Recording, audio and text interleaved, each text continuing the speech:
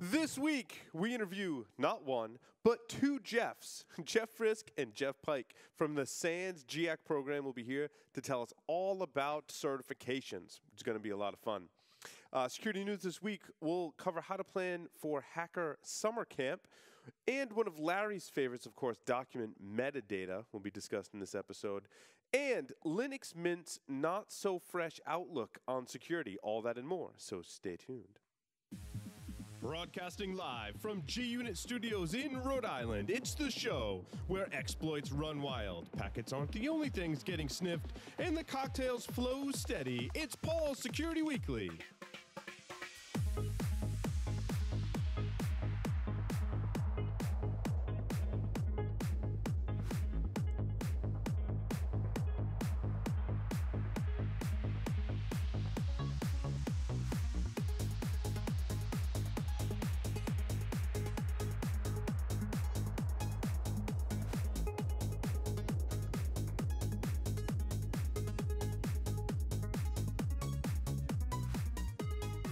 Black Hills Information Security, the leaders in penetration testing and active defense.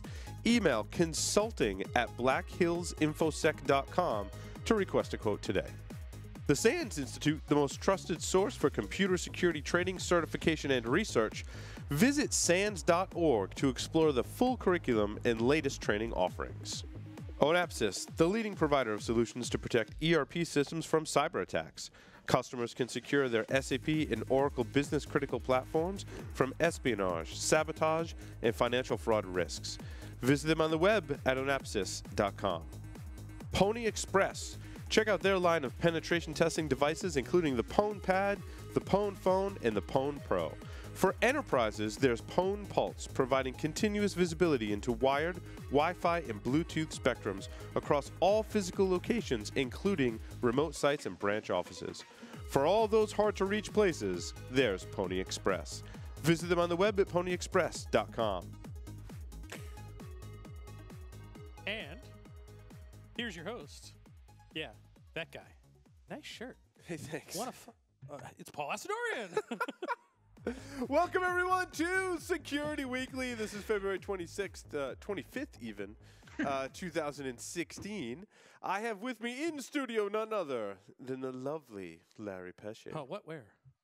Lovely. You're lovely. Lovely. You are. Wow. You're looking lovely. As always, Larry. No, I didn't say you smell lovely. Okay. No, right, don't go that far. Just checking. On the lines via Skype, Mr. Michael Santarcangelo is here with us. Welcome, Michael. It's always nice to be here. Yes. Especially with lovely Larry. Yes, lovely Larry. That's your new nickname now. You Wow. like how I did that, huh? Wow.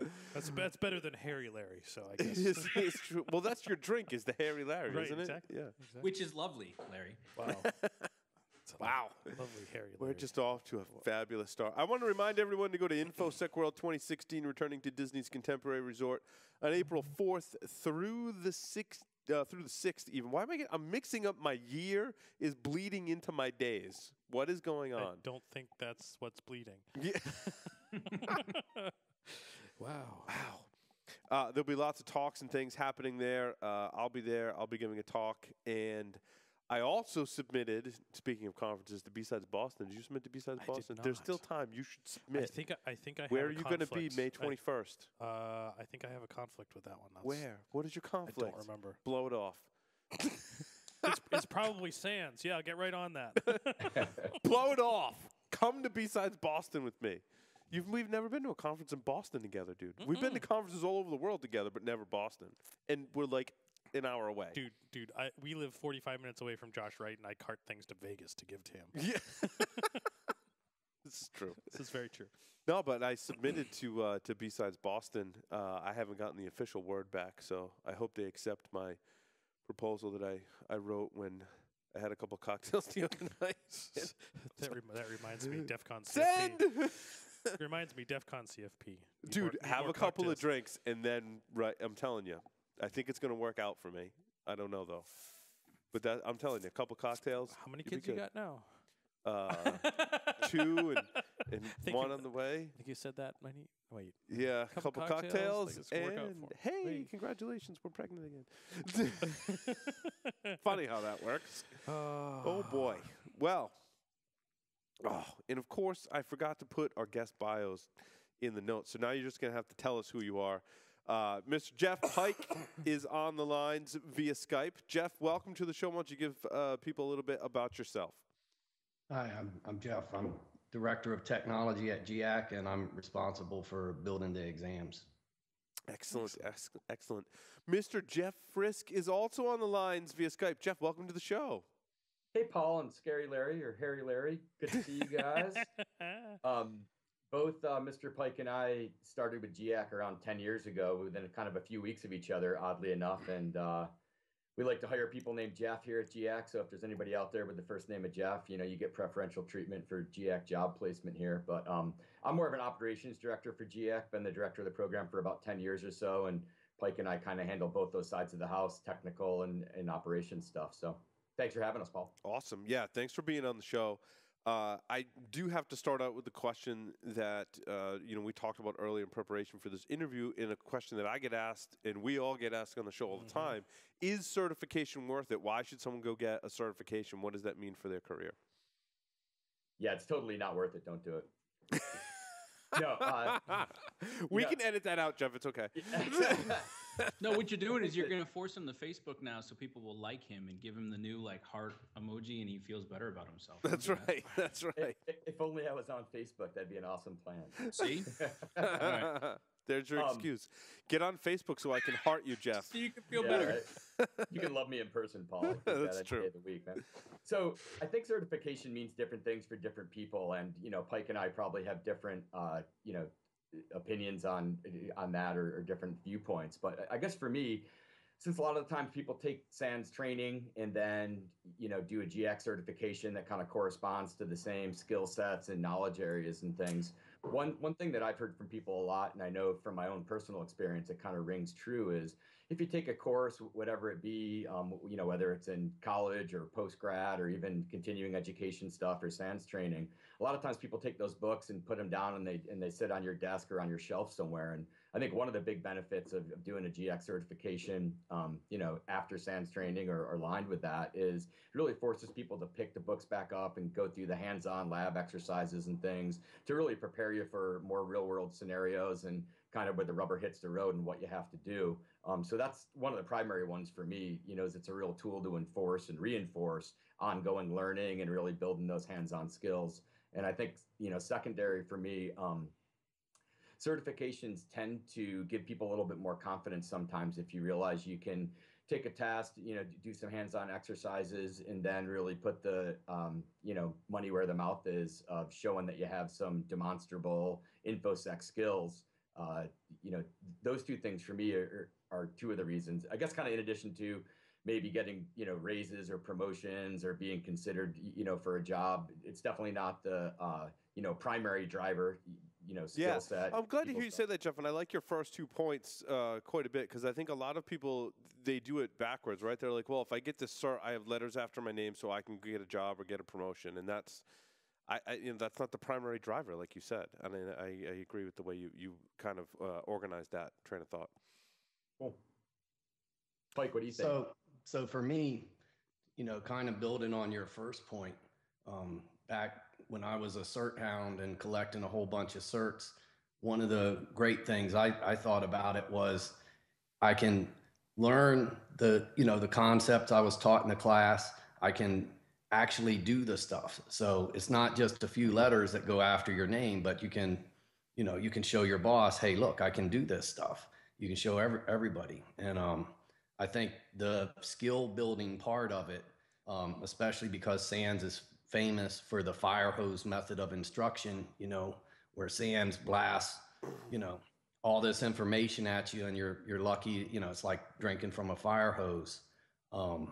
You're lucky to retain a little bit of it. That's a big one. Another big one for me too is I think it tends to be more relevant in many ways than other credentials. And I'll say, I'll just throw out there, college degrees. We can throw that out there. People get college degrees, but they become dated over time. And, a guy like me, if I was to have a college degree, when I would have gotten it, it would have been a quarter of a century ago, where was our field a quarter of a century ago? Didn't really exist. Symantec wasn't even selling antivirus then. So you can look at what somebody did recently. What did you learn recently? And it's not as long a curriculum as a college program. But another thing too, college programs are just starting to catch up, and they haven't really caught up yet. At GIAC, we kind of drink, and at SANS, we drink a lot of our own Kool-Aid. We like it. We think it's good. Last time we were interviewing people, we opened it up and said, we're going to interview some folks that may not necessarily have GIAC certifications. They had bachelor's degrees in information security or something like that, at least. And after doing that, we understood why we preferred to interview people with certifications. Some of the people were just not getting real hands-on knowledge. I mean, it's just, really kind of like in SANS terms, 301 level stuff in their information security curriculum at school. Tell me about these digital badges. What are digital badges? So that's something that we started to do at the end of last year. And although GIAC's not, the best marketers around, one of the things we tried to do is to maybe move a little bit away from just having a paper cert hanging on the wall that has, a signature on it and some stuff. The main thing about digital badges is it's a digital representation or an online representation of everything that would be evidence for a credential, if you will. So showing that you have a skill set and also showing maybe what date you earned the certification, when it's valid and being able to tie it back to a specific individual. So it kind of augments the piece of paper, the certificate that you get in the mail that you can hang on your wall to be a little bit more online representation of that same kind of thing. The other thing that it does is people can use them, tied to their LinkedIn profiles or Facebook pages, and it gives employers and other people in the industry kind of like a one-click verification, so that instead of having to take a picture of someone's certification or look it up online, you can directly associate a specific human to the skill sets that they've earned, with GSEC certification stuff. Excellent. Does it have like a code on it or something that ties it back to the person, or is it just like a generic badge? Yeah, I guess the way it looks kind of physically represented is just about like one of the cert logos that we have, but there's metadata included in there, and then it's verified on the Acclaim website, who is our partner doing that kind of stuff. So everybody has a unique badge and a unique identifier, and once you get the public viewable link, you can include that. So instead of just looking at your badge, as kind of a logo type of thing, you can click on there and it brings you right back to the page to show who you are, what skill set you have. And we've expanded some of the evidence sections that they have in the digital badging platform as well. So within the SANS and GIAC ecosystem, it kind of throws links and points to if people have published papers, gold papers associated with it, other certifications. So you can get a complete picture of someone's skill set and kind of what they're doing in a digital environment. Now, Jeff, I'm kind of showing when I got my certifications, there was the option to get a gold certification and write a paper. Is that still true today across all certs, or like how has that changed over time? Yeah, it totally is. I can let Pike speak to that one a little bit. Okay. He's more of the gold master on that side. But I think for us, it's kind of like supersizing the certification that you have. So if you kind of show the basic skill sets, the GIAC Gold program is a great way to demonstrate some additional hands-on skills. But Pike, I know that's more your area of expertise. So why don't you take that one? Sure. So yeah, we still offer the gold certification as an option. Lots of folks still they do gold projects for the STI Masters program.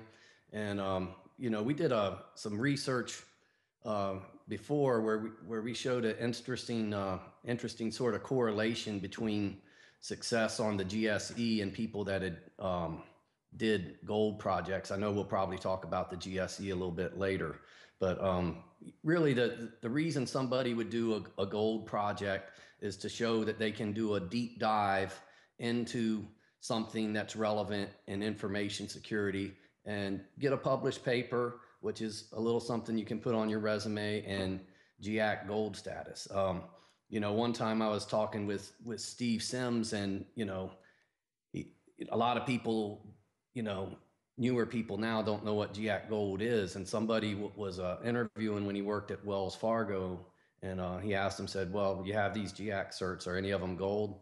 And he said, no, I didn't know anybody knew what that was. And Steve said, well, I know what it is. And Steve didn't hire the guy. So, you know, a few folks still know what that is. And it's, you know, it's an additional layer of street cred, I think. Yeah, no, I agree. And I think it shows a willingness to kind of go that extra mile in your certification, which means hopefully in your professional career, you're also willing to do the same. What's it like trying to control any kind of copyright or plagiarism inside of the papers? Actually, I'm not too involved in that part. I know they do searches on it, and you know, we're known to revoke people's certifications for plagiarism, so I don't think it's a huge problem. Something comes up every now and then, but it's the easiest way to in fact lose your certification, right? And I know they have pretty in-depth algorithms. You know, it's funny when people try to pull a fast one way or another with either plagiarizing on a gold paper or, you know, doing less than, you know, good actor things on GIAC exams. And with the SANS ecosystem part, you know, we have a pretty in-depth you know, data analytical approach and forensics and things. So it's not necessarily in our specific wheelhouse with Pike and myself here, but relying on the larger kind of SANS group and GIAC group, we have a lot of technical folks on our side. And, you know, I'm not challenging anybody out there, but, you know, because feel plagiarize away, we'll see what happens, right? But, you know, I guess it's something that we hold ourselves in pretty high regard to be able to tell if you're poaching someone else's work or whatnot, you know.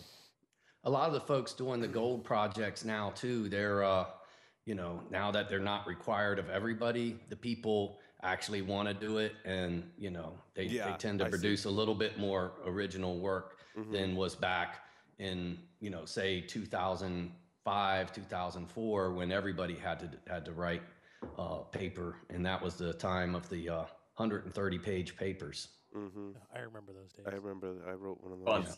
Fun stuff. Yeah, I wrote one too. Yeah. I wrote one after the 130-page paper was rescinded. Yes. And submitted it and was told this paper is too long. No. You're too thorough there, Larry. I submitted it anyways. Yeah. I was one of the guys that wrote into Steven and said, "Oh man, that's a shame that you know, you're not requiring those anymore." But he said, "Well, you can still maybe write one if you want to." And I was like, "No, that's okay. I'm not doing it." So I learned about talking out of both sides of my mouth real quick. There you go. Tell me about the cert renewal program. I know some people will ask me that, and I just haven't been, been close to it for some time. So once you achieve a certification, and then once you achieve a gold certification, you know, how long is it good for, and what's the renewal process like today? Cool. Thanks for that question, Paul. You know, I know when we sent out some tweets letting people know we were going to be on here, a lot of the questions that came in centered around some of the changes that we recently made to our certification renewal or recertification program. So back in the day, when Pike and I kind of started out doing this, there was only one way to renew a certification. That was to take the test again. And, you know, it was pretty easy on us because we didn't need any additional full-time people to manage all that. But we moved away from that a number of years ago to take a more industry kind of standard approach using CPEs and other kinds of continuing education to be able to renew a certification. So the GIAC certifications are good for 4 years. You earn one, and within that 4-year period, what you do is you can take part in various activities and add up CPE points. And we have a little bit different approach than other industry certifications. Instead of having to submit different points every year and getting CPE points for maybe some less meaningful activities like signing up for a magazine or something, we try to center the GIAC CPEs on things that are actually going to add value to people's lives. And kind of one facet of that is the SANS side of it. You know, you can take another SANS course or other approved industry courses. And one of the things that we've really recently expanded is enabling people to take like a little bit lower cost option. We all know SANS is great high quality training, albeit a little bit expensive. People's travel budgets are getting cut and things like that. So I know you guys were talking about B-sides and things like that before.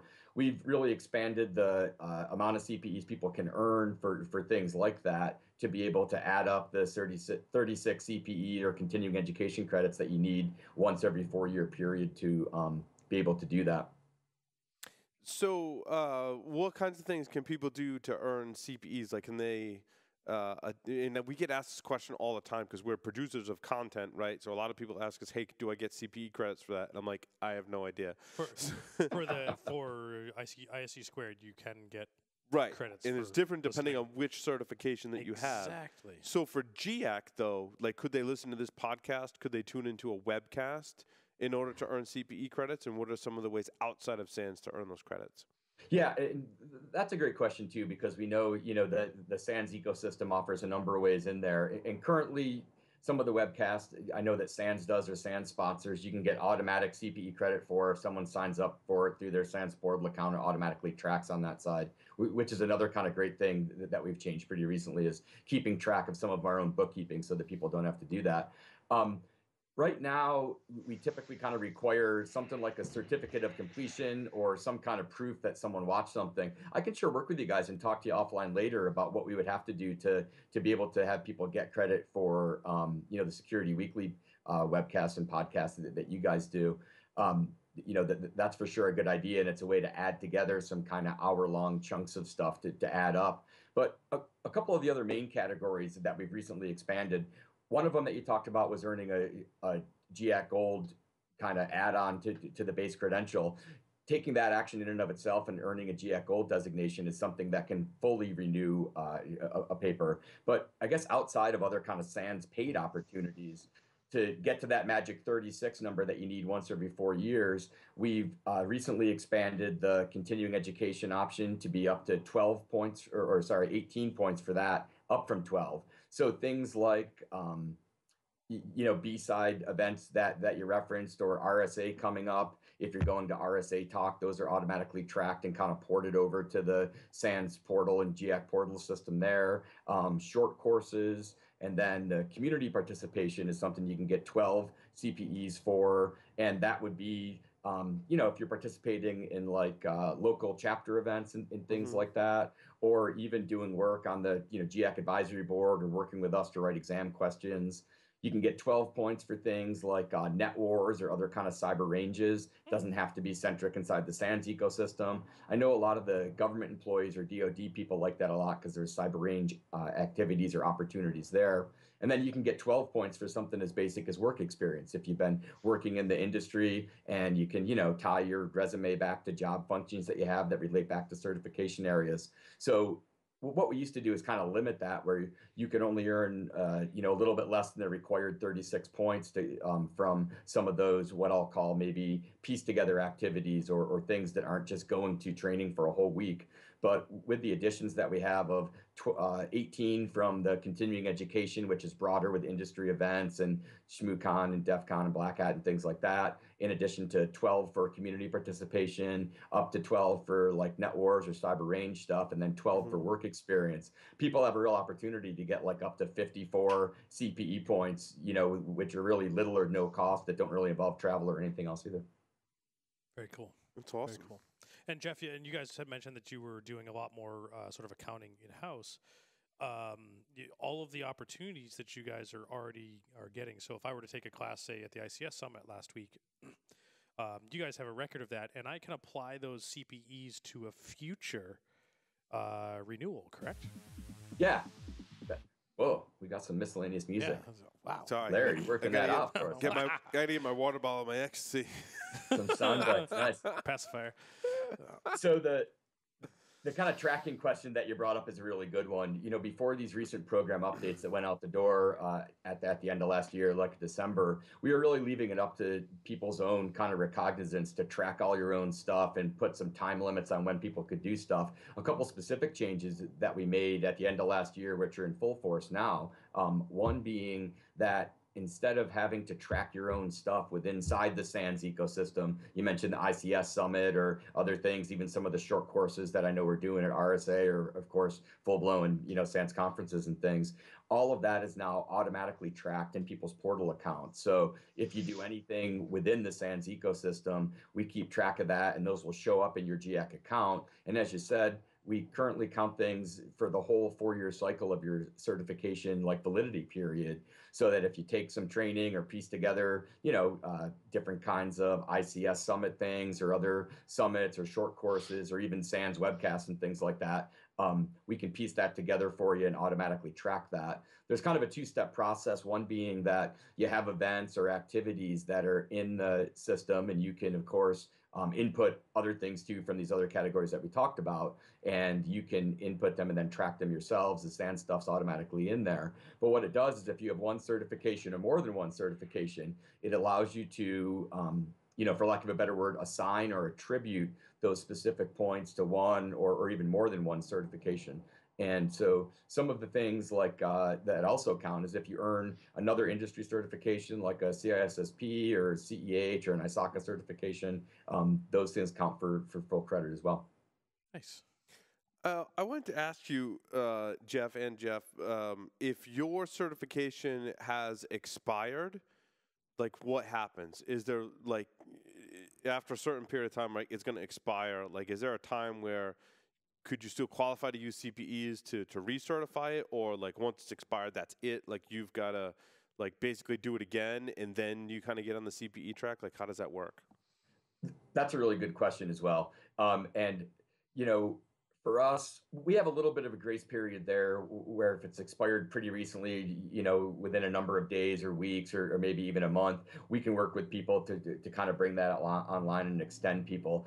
I think our basic goal, one of the mindset changes for us, is really trying to work to keep people in the family, within the whole SANS and GIAC world here. I think it adds a lot of value to have people stay current. And as Pike was mentioning before, instead of having your skill set get stale, to be able to really add to that. If someone has an expired certification that they've held before and it's, off the books for more than a number of months or a year or something, we do allow people some kind of grace period to get back in. But at that point, CPEs kind of no longer apply and you have to take the exam again. And, I mentioned before when our program was kind of real young, the only way to recertify was to take the exam again. That really showed people knew what they were doing, but it got a little bit oppressive as far as making people go to proctored test centers, more often, especially with multiple certs. So that is still an option for everybody. If anybody wants to renew, instead of earning continuing education points, to just go ahead and take the current exam again.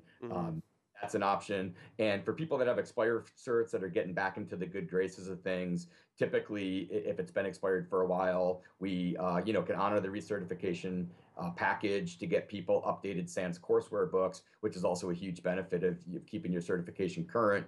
After 4 years, if you sign up for the certification renewal, whether you take the exam or use CPEs or whatever, you get a kind of free, you just get to pay shipping for an updated set of SANS course books. And so taking the exam is the way if you're expired, but pretty quickly we can roll people back into that kind of CPE thing. That's pretty cool. Yeah, so Paul and Larry, if you guys do happen to have expired certs. I do, right? which is why I asked. Yeah. Like, they're really Let expired, us know, though. and we can work with you, man. Yeah. So, Jeff, Pike, you said you do a lot of the technology behind GIAC. Does that tie into a lot of the on-demand or virtual things, or is a lot of the technology just really like test tracking and things like that? Yeah, it's more exam development. It's not so much with the on-demand. That's a whole other team of people within SANS that does that, which I'm taking a SANS course right now through on-demand. They do a real good job, by the way. But yeah, we have all we can eat just to keep up to speed on the 30 some SANS courses that we offer certifications for. So it's technology in that way, but then there's also a part of it that's exam development and psychometrics, and we have to follow industry standard best practices and things like that. And Mr. Frisk does a lot of that for us, as far as paving the way with ANSI and working with them and making sure we're up to speed. And, you know, they change standards just like everybody else. They recently rolled out a new standard, and we got audited against that. And, you know, Frisk does a good job keeping us on top of that. Thanks, Pike. I appreciate that. Yeah, man. What about the GSE? I remember when the GSE first came out, like 3 people had it, and it was like the most elite certification you could possibly imagine. And I don't know, it required being locked in a hotel room for like 2 full days or something like that with no water or food, or it was like a survival and test. a hot branding iron. Yeah, it involved all these things that I was like, oh my God, I don't know if I can do that now. But obviously GIAC has grown the certification. So what's the GSE program look like today? Well, it's interesting, and it all goes back to that that time. You know, I remember also when they posted to the webpage that they had this GSE, and they locked 2 guys in a room, and, you know, they did this hands-on testing, and they did all kinds of stuff for, I don't know how many days it was. It, you know, could have been 6 months. They got, those guys were in there, and at the end of it, it gets longer every time we tell the story, right? Yeah. It was like 3 days, a week, 3 weeks. There was a lightsaber duel, arm wrestling. Yeah, and they did so much stuff. Everybody was like, "Well, we didn't even think of that. We guess you passed." But you know, every time we've changed it, we occasionally still talk with those first 2 guys, John Jenkinson and Lenny Zeltzer. I was going to say Lenny Zeltzer was one of the first ones, right? Yeah, and we still talk with those guys when we change it, and we try to get it to where it can scale from beyond 2 people. We're currently at about 140. You know, I don't know if we'll ever reach 1,000, but that would be quite a day if we did. But we want to keep the integrity of it high, and you know, you don't have to be Superman to get it, but you've got to be pretty good. And we really consider it the premier certification in information security. It's the certification of certifications. It's kind of like a capstone. And, you know, from the day that it came out and that was posted to the SANS website, you know, some subset of people, and I was one of them, was like, man, I want it. I don't think I can do it now, but I want to try it. I want to work up to it. I mean, it's still, you got to have 5 prerequisites even. Yeah, I was going to ask you, so what are the, if you want to go for your GSE, like where do you start, and then ultimately where do you end up in terms of what you got to do? So the 3 hard prerequisites are your GSEC, your security essentials, your GCIA, intrusion analysis, and your GCIH, your incident handling and hacker exploits. After that, you can do. Now, by hard, you didn't necessarily mean that it's the most difficult things, but those are the ones we're inflexible on, those core kind of components, right? Of security essential stuff, intrusion analysis, and then incident handling. That's kind of the core foundation skill set that the GSE is based on. Yeah, you know, not hard as in hard to do, but like anything else, you know, it's like everybody says this is easy or that is easy. You know, riding a unicycle is easy if you can do it. But anyway, those are the core ones. I should have used the word core, but anyway, there's 2 other advanced ones, and you can pick what you want of those, or you can add on some gold projects. So really, you got to have 5 things, and then at that point you qualify for the multiple choice exam. You turn in your application, and you can take the multiple choice exam. The specs are a little bit different, but it's pretty much like any other GIAC exam at a local Pearson center. It's an open book exam. And then after that, you're qualified to sit the lab. And within roughly a year, we expect you to take the lab, and we offer the lab in 2 places. We offer it currently in Orlando in the spring, and in Vegas in the fall. And the lab is a 2-day hands-on lab. It's broken up into 4 sections. The first day is kind of some incident response, and actually the first part of the first day is incident response, kind of some triage, and the second half of the day gets a little bit more into a fuller incident response. And then the second day consists of 2 sections with a battery of exercises from the different domains on the web page. So it's really kind of a defensive minded certification. You've got to have some defensive skills. It's not, it's not hack the planet. The other Jeff that's not here with us, he's got a quote that's pretty famous in front of, among GIAC is like, yeah, everybody wants to hack the world, but nobody wants to configure IP tables. and it's kind of true. And so we kind of keep that defensive mindset in the GSE. We think it's important. And a lot of the first GSEs that paved the way, they also think it's important. And as you guys were saying, a lot of notable people have gotten it. Steve Sims, Lenny Zeltzer, Eric Conrad, James Tarala, Craig Wright, Paul Wright, Mark Baggett, Don Seth Murdoch. Meisner. Yep, Seth. Yep. So a lot of folks. So it's something that we take a lot of pride in. Courtney Imbert is actually in charge of the content development for that now, and she's doing a real good job. It's a challenge to keep it fresh and the hands-on exercises fresh, but we're keeping it updated, and we've got a new version going out here in Orlando, and we're pretty excited about it. Cool.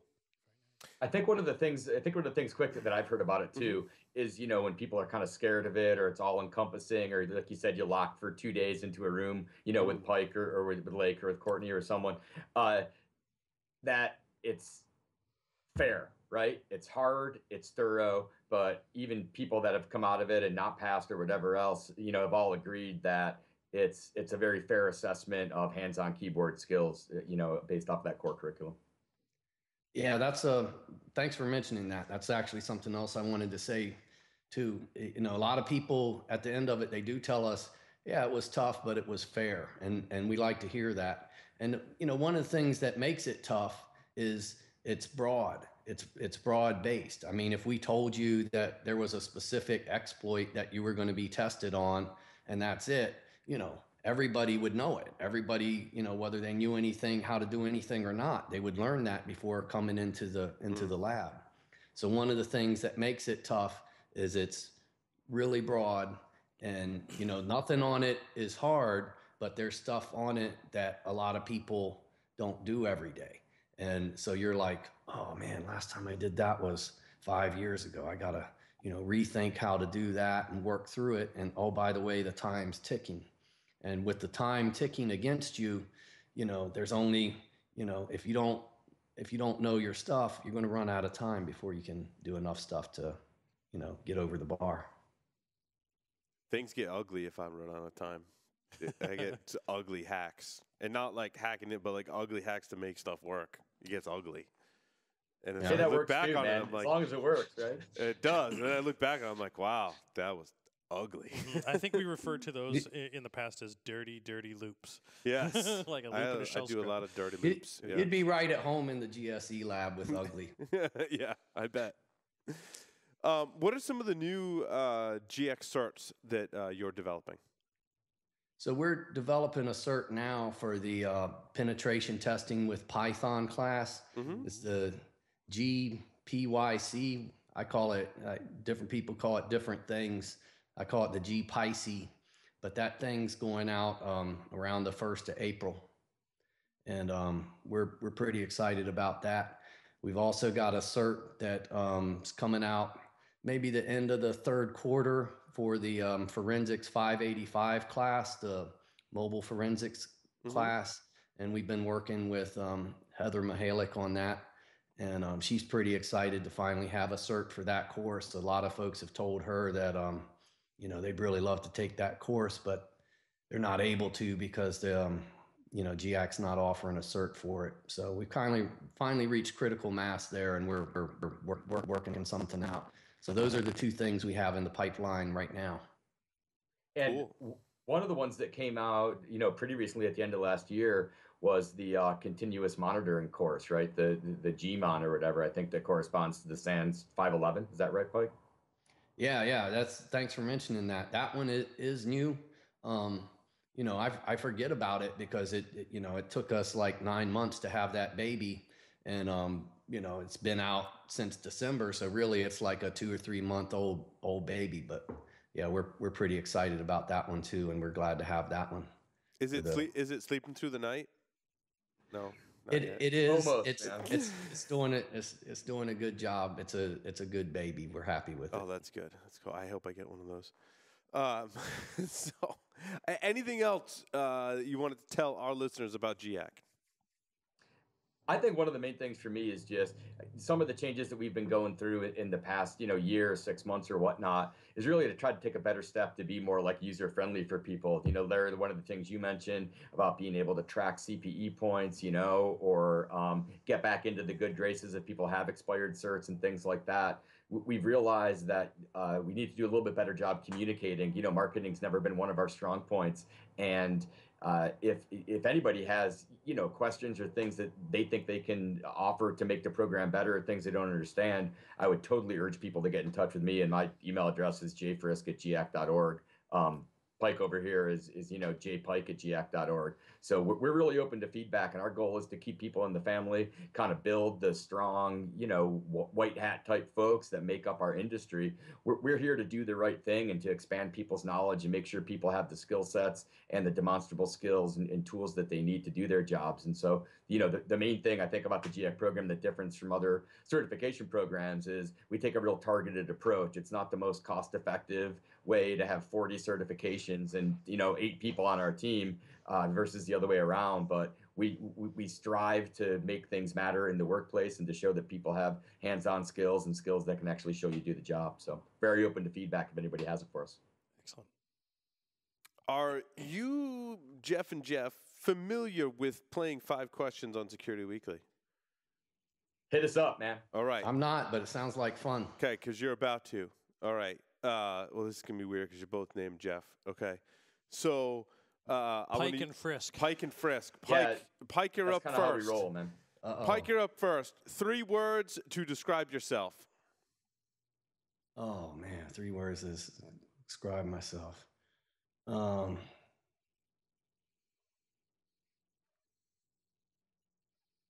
Super freaking cool. Yeah. Super freaking cool. Frisk, over to you. 3 words to describe yourself. Not quite as cool. Frisk, if you were a serial killer, what would be your weapon of choice? Denial of service. Pike? Oh, I get the same question. You get the same question, yes. Machete. Pike, if you wrote a book about yourself, what would the title be? That's a good title. Oh man. This is, you guys do test questions for a living, right? You can totally combine answers 1 and 2 to get answer 3. I think it would. I think it would just be. Yes. I think it would just be I with a little I, and I would kind of reflect on consciousness and some philosophical stuff in it, and some stuff like that. Frisk, what would the title be of a book about you? Man, I'm not as deep as Mr. Pike over here. Maybe it would be that I showed up. Showed up. Frisk, in the popular game of Ask Grabby Grabby, do you prefer to go first or second? Oh, I'm a real ass grabber, man. I'll take first on that every time. Pike, first or second in the game of Ask Grabby Grabby? Oh yeah, first. There you go. Pike, choose 2 celebrities to be your parents. Alive or dead? Fiction or nonfiction? Fictitious or otherwise? I don't know. Let's go with Marilyn Monroe because she was hot, I guess. And how about John Wayne? Yeah, John Wayne. That would be pretty good. Good one. Somebody's got mommy issues. Yeah. Frisk, over to you. Yeah. 2 celebrities to be your parents. Who would they be? James like, no mommy issues. No mommy issues. I think I might have to say Darth Vader and Padma or something there. Very nice. Wow. Very nice. I always thought actually that's kind of. I always thought of Darth Vader, though, Yeah, but I always thought of Darth Vader as like the worst dad ever. I don't know. Maybe I'm wrong. He came around in the end, man. He did. Well, he did come around in the end. At least it wasn't like Darth Vader and Leia, because that would be just creepy. Yeah, that's weird. Ew. Well, Jeff and Jeff, thank you very much for appearing on Security Weekly. Of course, you can find about everything about GIAC at GIAC.org, right? Did I get that right? Yeah, that's right, man. You got it. GIAC.org. Guys, thank you so much. Thank you. Thanks, Paul. Thanks, Larry. See you guys. Thanks, guys. Thanks, guys. With that, take a short break. Come back with security news, so stay tuned. Don't go anywhere.